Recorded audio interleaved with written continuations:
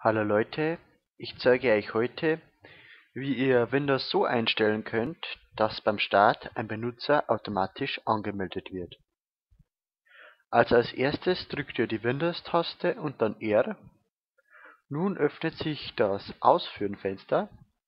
Hier gebt ihr ein Control, dann User Password